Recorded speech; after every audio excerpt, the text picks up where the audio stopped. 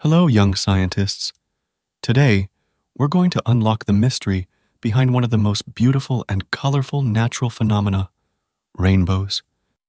Have you ever wondered how these magical arcs of color appear in the sky after a rain shower? Let's find out. To create a rainbow, you need three main ingredients: sunlight, raindrops, and you. Yes, you play a part in this magical show of colors. First, we need our superstar, the sun. The sun is like a giant flashlight in the sky. It sends out all the colors of light, but we usually see sunlight as white. That's because sunlight is a mixture of many colors. Now, let's add some raindrops to the mix. After a rain shower, tiny droplets are hanging around in the air. These droplets act like little prisms or tiny mirrors for sunlight.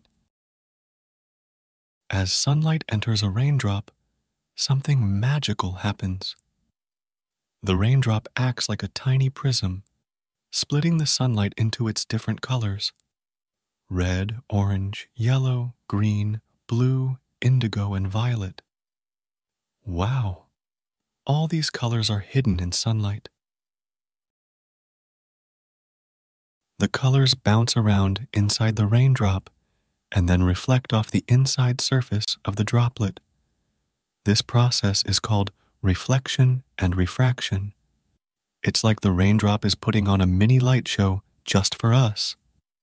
As the colors leave the raindrop, they spread out and form a circle of colors in the sky. But here's the cool part. When we see a rainbow, we usually see just a semicircle. That's because the ground below us gets in the way of the other half of the circle.